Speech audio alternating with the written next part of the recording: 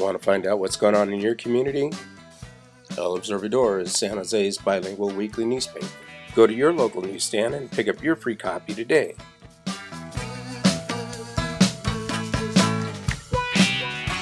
Looking for the skills and training you need to get a new career? Call CTC, the Center for Training and Careers, and start working towards that new career today. Call CTC in San Jose.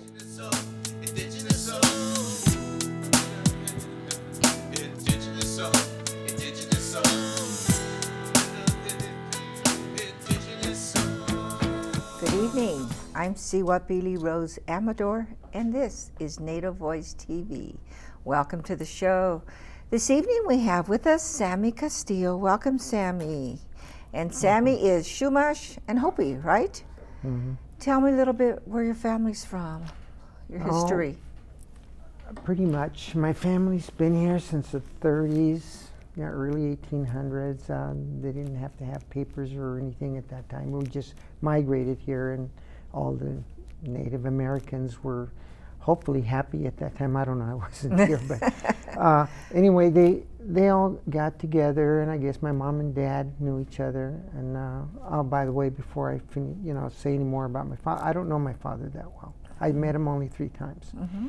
And my mom was, 5 children, hard worker, and did the best she could. So that's my background. My native culture comes from both of them. And your roots are, your mom was from Albuquerque or New Mexico, you said? Yeah, Hopi? And her parents are also from Mexico, and they just all migrated over. And, so I have Hispanic in me too. And, but mostly Chumash, and that was through my dad's side, and it was all around the Santa Barbara coast, but basically mostly the Chumash were in Paso Robles, California, and then going up towards Santa Barbara and also Northern California up to a point.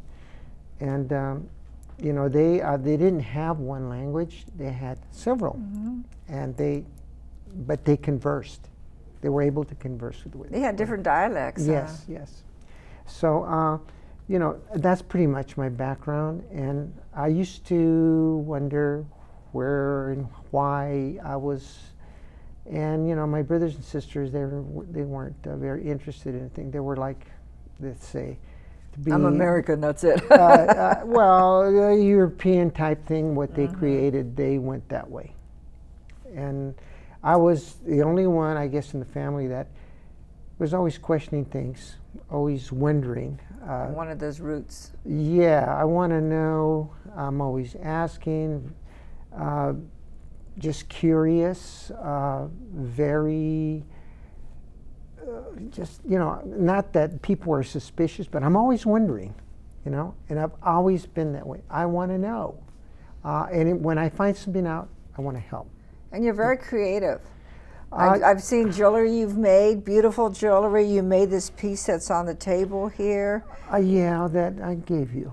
Yes, and I really appreciate that. Thank you. But you're very talented, very artistic. Yeah, and if you could see my workroom, there's a lot of projects I start, a lot of projects I don't.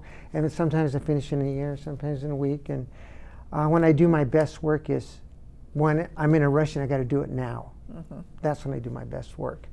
But my mind is always going around, and basically, I love being here because, I'm Native American. I have a lot of brothers and sisters that are different Native American people too. And the truth has to come out that, we're suffering.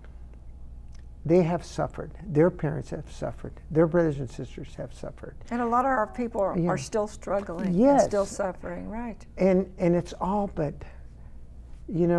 disappearing, where someone could come out and actually speak openly about how much they suffered, and also know names, like Little Turtle, Red Cloud, Cochise, Geronimo, all these people that were chiefs, that even Sitting Bull that got killed by these own people, they suffered a lot. These are human beings, they're no longer with us. but in spirit they are, and they've done a lot for the Native American, no matter who they were, and they should never be forgotten. It's sad when you hear that they're not teaching about the proper history in schools, and still to this day aren't. So the kids don't learn about these heroes. They only learn about the ones that the schools tell them are heroes. Yes. There's heroes like Sitting Bull. Of course, they used him, took him to the White House, and there were some Native Americans too that they were promised, okay, you could wear a white man's clothes. You just tell us what you know. I know what they've done, and and then there's like Roman Nose. He was a chief at one time. He was a good leader, but he had to give his own life, and that's another story. And as far as the missions is concerned, they actually enslaved our people to build these buildings and try to convert them into their own Christianity, and they just pour it down them. And I could visualize that a whole family could be whipped by something, and they were just bleeding, their backs were bleeding, and they had nowhere to go. They had the food they ate, and they were enslaved there actually. And they were told, this is the way you are, this is what God said. So to me, I don't have a God. I have a spirit, and my spirit speaks out. It just makes me want to cry. Well, I remember, and they still do in school, do projects on the missions. Go visit the missions, do the murals, and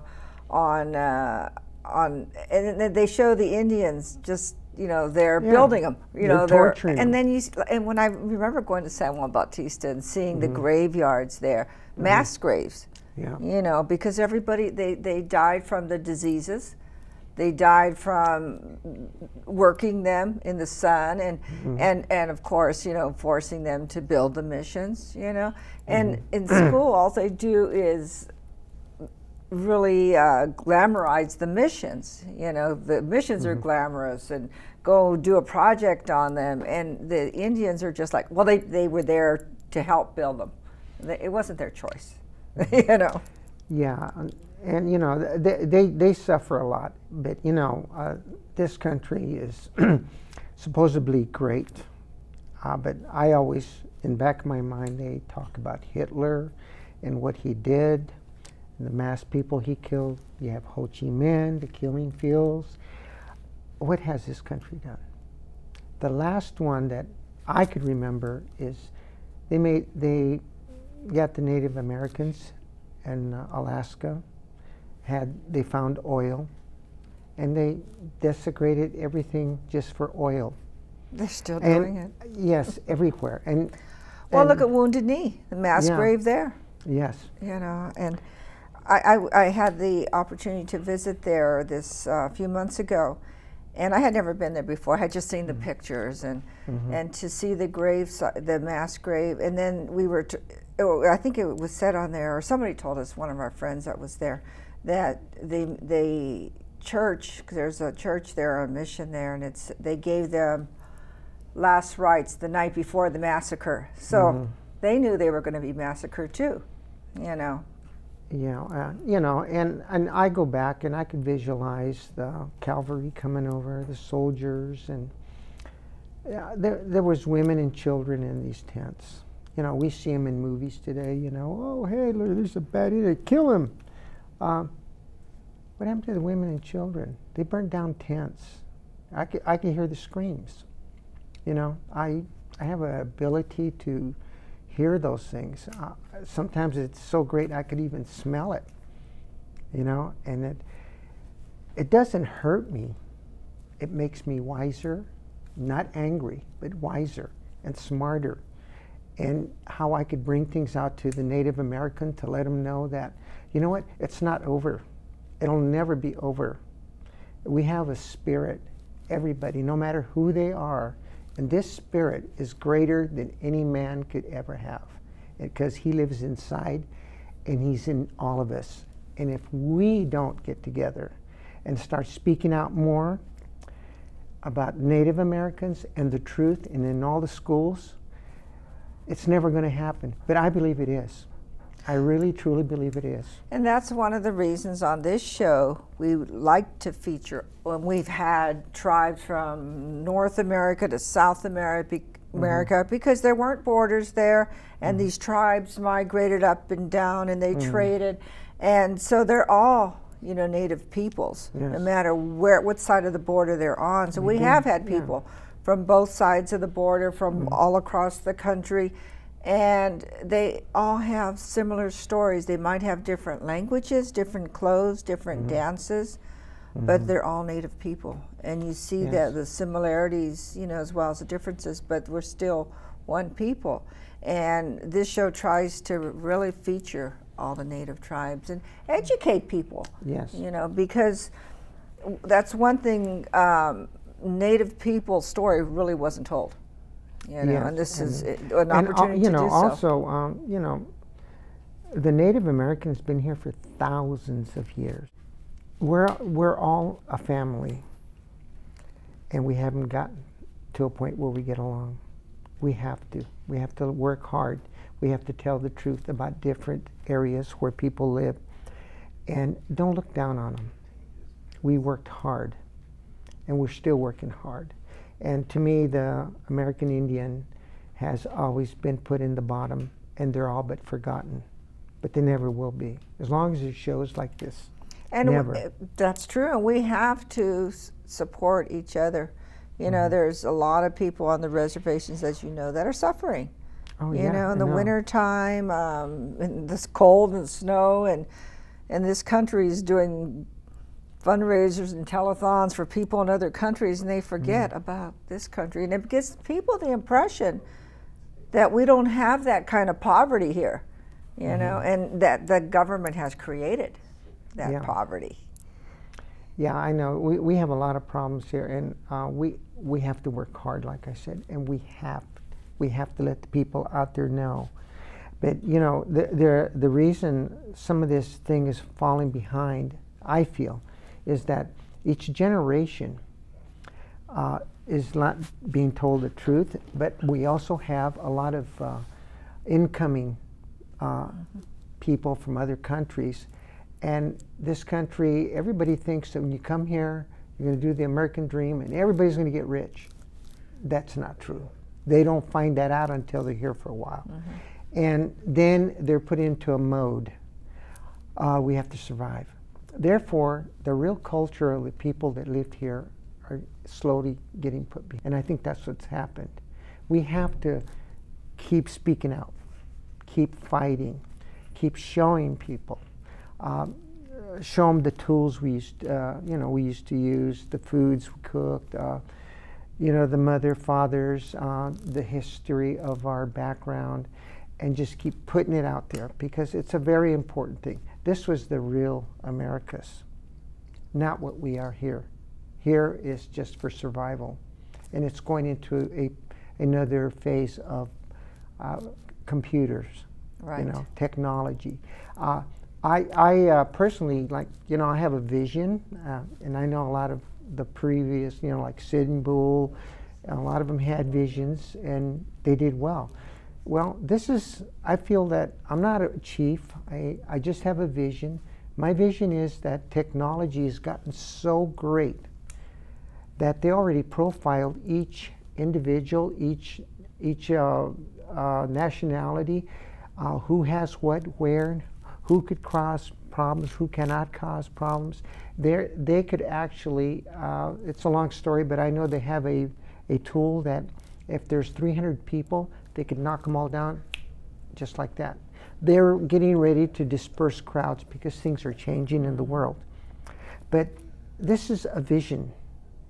But I have seen some of that already, and it's out here. But they don't let us know. This is me speaking out, you know, to the people. Wake up. Don't believe the paper. Don't believe the radio. Don't believe the television. These are just objects that are put in place to change your thoughts. Little kids grow up watching cartoons. Those cartoons actually have things in there to change their mind. Sure They're do. very, very creative. Like the cereal in the store. You know, does it have a toy in it, Mom? You know, they have, so you can buy it. They know how to work it. That's People true. wake up, have an open mind. That's all I ask.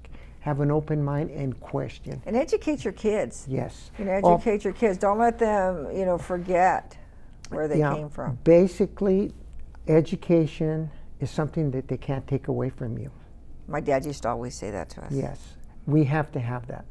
We have to have that.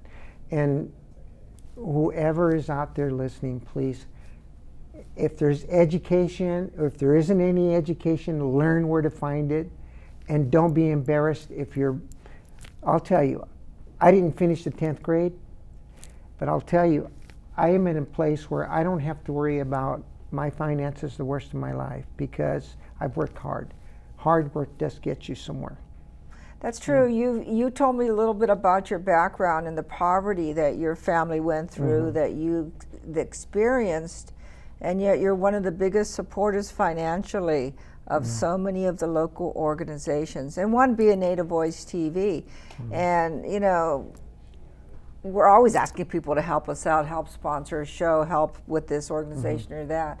And you rarely see people come through, and I do appreciate that of you, that you are one that always comes through financially for all the organizations. I know you helped with the memorial in Santa Clara, the Veterans Memorial there, and there's a lot of projects. People don't know you're in the community, but you're there behind the scenes sponsoring a lot of different activities, and I think it's so important for people to do that. You know, it doesn't take much. You know, a sponsor could be a penny, so what? How does that make you feel when you're able to do something?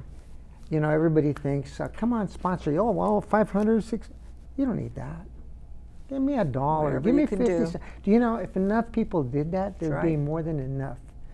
But you know, my main objective is humanity.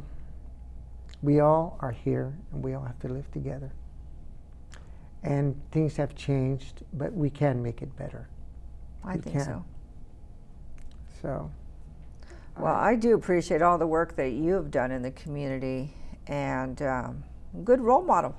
Good role model. Well, you know, when I started, I didn't think of that. I just said to myself, as you recall, I think there was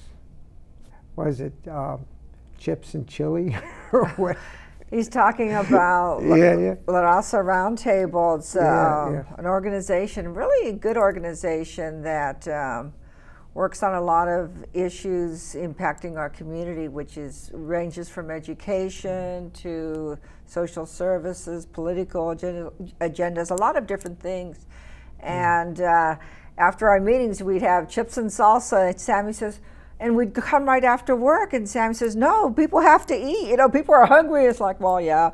He goes, I'll pay for all the food. So he's been doing that for about the last 2 years now, and I mean, he's just there. You're always there for whatever the community needs. Well, to be honest with you, I was hungry, and it's 5 o'clock, and I think everybody's about. He goes, chips doesn't do it.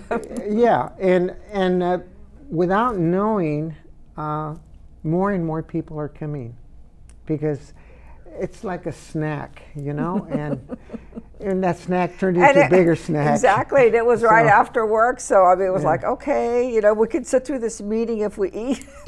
and you know, people are enjoying that. They're enjoying. They are. You know, to me, that makes me feel good. And it also, the Raza Roundtable does very, very good work. It does. And I am glad to do that because they do good work, and that's not throwing your money away. That's making. I know you came to the meetings for a while, and then you said, wait a minute, I want to do this because it's a good organization. Yes. And I tell everybody that they should go, and it's free. That's right. And it is. And you just, it's a good way to network and really help the community and whatever your expertise is, whether it's, you know, education or whatever, you know, health issues. A lot of different issues, and there's a lot of Native people that come because, of course, it's Native based. So there are a lot of Native people that come. I know Kapoli Tonaleka is a strong supporter of La Raza Roundtable, because La Raza Roundtable in turn supports a lot of their annual Mexica New Year's and other events, you know. So we have to work together, the different organizations, the different Native organizations, and that's the only way we can continue to survive, by helping each other. But you know, my main objective is that I hope there's a lot of Native American people that we could reach out to, not to be embarrassed who you are, what you have, where you live, what you look like. It's what you are inside. And if you truly have that, we want to see you. We want to meet you. Come to us. You're our brothers and you're our sisters, and we will work together. We will make it better for each other. Absolutely. And just keep educating other people. Exactly. Because we have to tell our own story. Well, you know, just being here, I already have a bigger dream. Maybe we could somehow just make a lot of money and have our own studio. We need a national, we need to be on national network, right? Yes. ABC, NBC, CBS, one of those. I would love to see that. Someday, that's our goal. We'll get there. I don't think someday. I think it should be sooner. Okay, Sammy, we'll get right that's on the way it. That's the way I think. So, Sammy, you're still working. You haven't retired yet. What dreams do you have? We have about 5 minutes left, so we can just wind it up here. But you know, what is your vision? What do you hope for the children of the future? Well, our kids. Basically, I'm working on something right now that you probably know about, but I'm not going to bring it out right now because it's not concrete yet. But it's basically education, and hopefully when it gets all done, and I'm really hoping really hard, and that we'll be able to make a difference in every city in the United States when I get done with it. Good. And that has to do with education and college. Oh, good. That's one thing we really need, more kids graduating from college. And I think that it's going to be a great incentive. And if anybody hears it, you heard it first right here. You heard it first and I on hope, Native Voice TV. I just hope it takes off. When it takes off, I'm going to tell you, our political leaders can't do it. The president can't do it. Some of the school can't do it. Not that they don't do a good job, but sometimes something happens with someone or somebody that's not affiliated, and it takes off, and it's for the good. And it's because, I say again, the Great Spirit is with us, and He guides certain people that thinks that they could help out. Great. You know, and that's where I come from.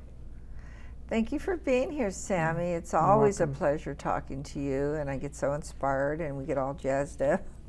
Yeah, sometimes. Thanks for being here. Thanks for sponsoring the show, too. And if you'd like to sponsor a show with Native Voice TV, contact us. And, you know, we're on Facebook. I keep telling people. I know you're on Facebook. Just go on there. What's a couple of bucks, people? Come on, please. Keep us on TV. That's right, huh? You know? Yeah, I mean, it is important. It's a great show. It is a great show. And you can do what you want to do here. There's no... I mean, you know, there's nothing stopping you. No. I mean, look at me. I'm not even groomed into being on here. People just help us.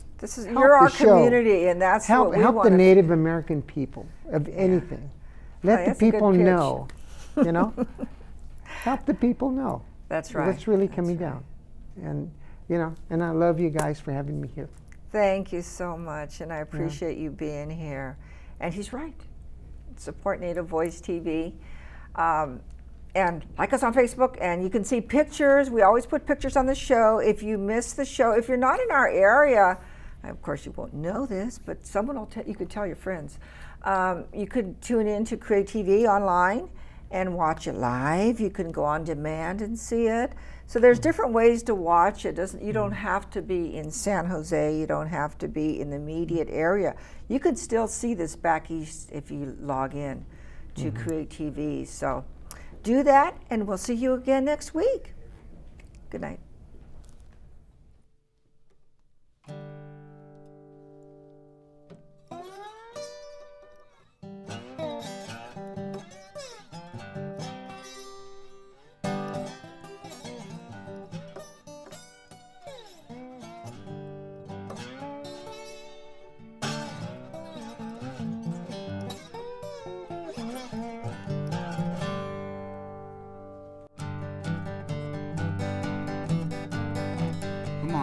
enhance with just a little bit.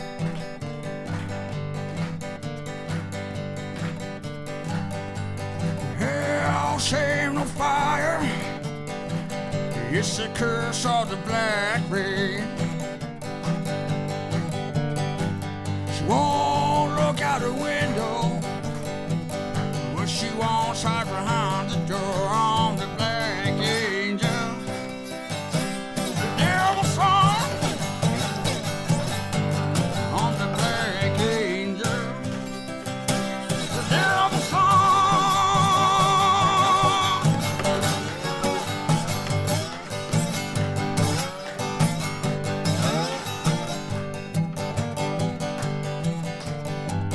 Everybody's the same. The sinful heart calls my name. Thorns has unlocked the door. Thorns and roses for her soul on the black angel. The devil's son on the black angel. The devil's son.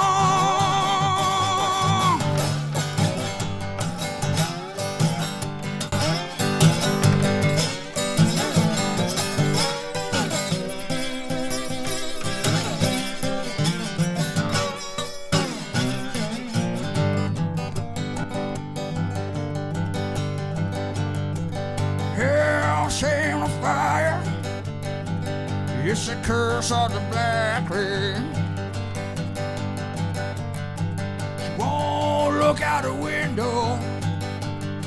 'Cause what she wants hides behind the door on the black rain.